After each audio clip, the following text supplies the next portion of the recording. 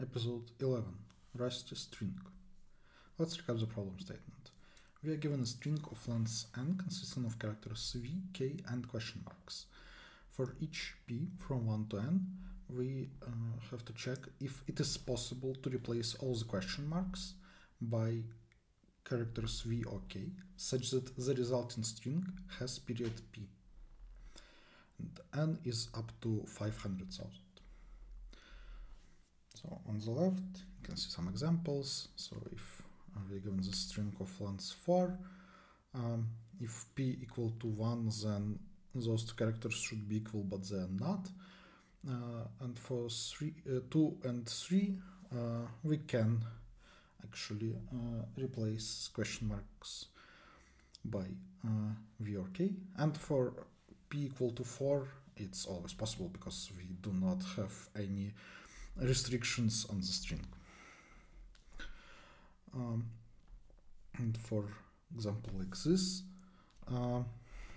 it might not be clear, but like for period equal to 1, it's obvious that all the characters should be equal and we cannot do that.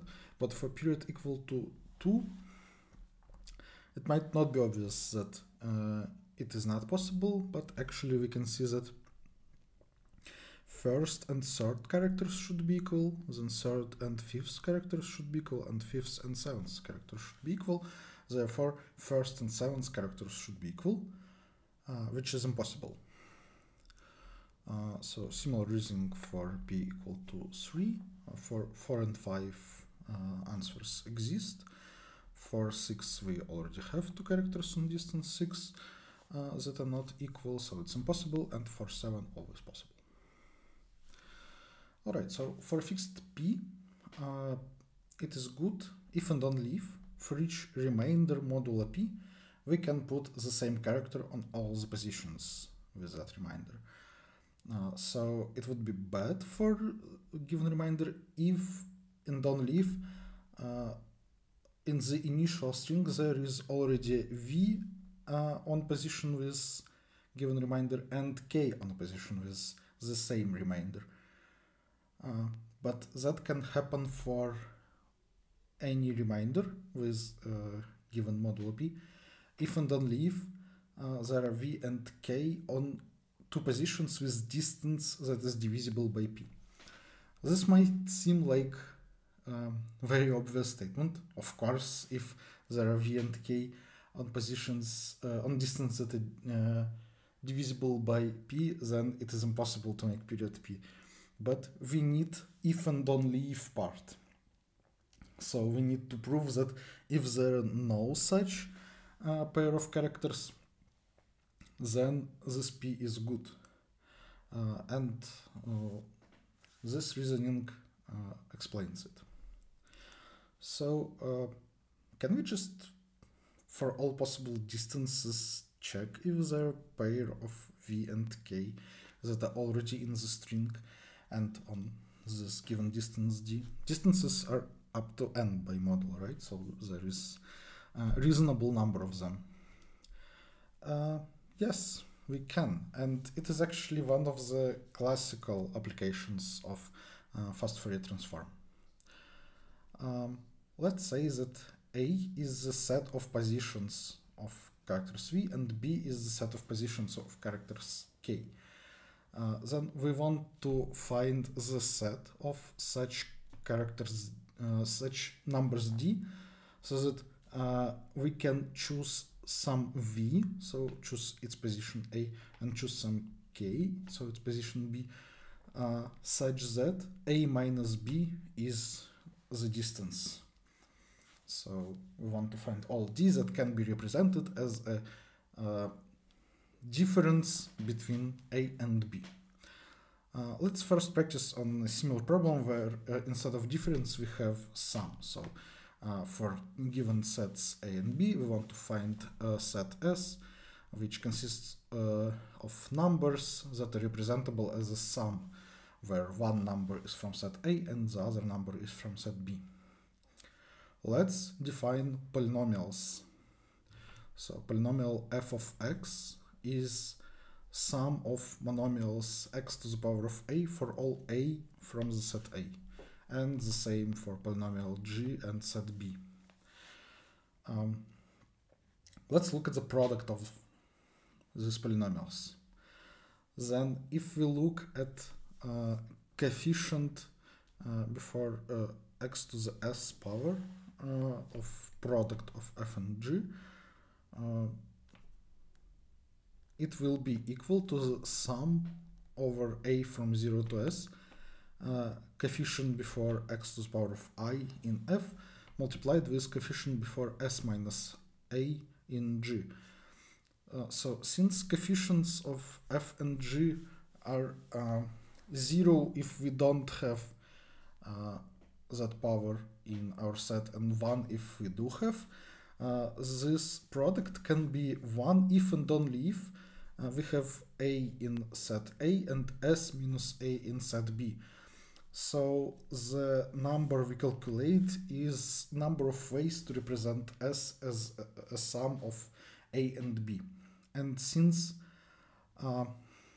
our sets were consisting of non-negative integers that are bounded by n, calculating this multiplication with f of t will take us n log n time. So for solving for differences, we probably should do something similar. Let's try to just do exactly the same. Defines polynomial f, polynomial g, but in g we want to subtract b instead of adding, but that's not a polynomial. That might be a problem. But we can actually shift it to the right to make it polynomial. Let's define g prime. It's not a derivative, just another polynomial. So it's a sum of monomials x to the power of c minus b for every b from set B, where c is some bound on, like upper bound on all the numbers in B. For example, we can take maximum element from B, but we can take something bigger if we want. So it's easy to see that actually we defined this function g prime as x to the power of c multiplied by function g, which wasn't a polynomial, but it's a function. And now look at the product of f and g prime. G prime is a polynomial now because all these numbers are integers and non-negative. And the product of f and g prime is the product of f and g and x to the power of c. So if we just looked at the product of f and g, it would represent what we wanted, right? But it is not a polynomial, so it's harder to think about. And by shifting it, we make it polynomial, so h is a polynomial now. But if we divide it by x to the power of c, just by saying for each monomial we should decrease its power by c, we would get like exactly what we wanted. But we don't have to actually do it.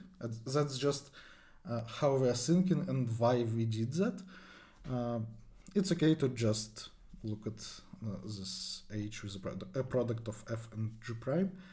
And if we want to get the number of representations of d as a minus b, we will actually kind of look at representations of number d plus c as a sum of two numbers where one is from set A and the other one is c minus b, where b was from set B.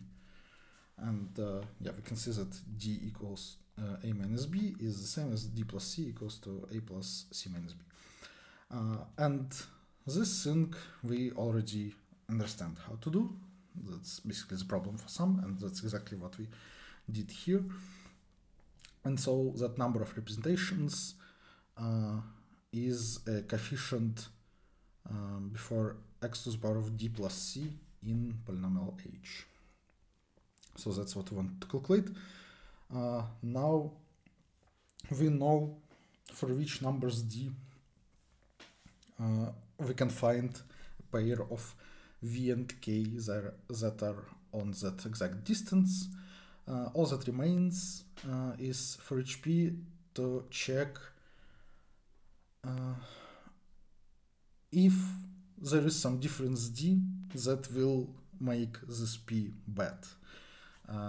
And that would happen if d is an achievable difference and d is divisible by p. For each p, there is only of and divide by p options to check, and as always, when we want to do something for divisors or vice versa, like here for each p we want to look at all the numbers that are divisible by it up to n. It works in n log n time because of harmonic series. So in this problem we constructed two polynomials in linear time, then multiplied them in n log n time because the degrees of those polynomials were at most n, and after that did this check also in n log n time, so we have a solution in of n log n. That's it for episode 11. Thanks for watching.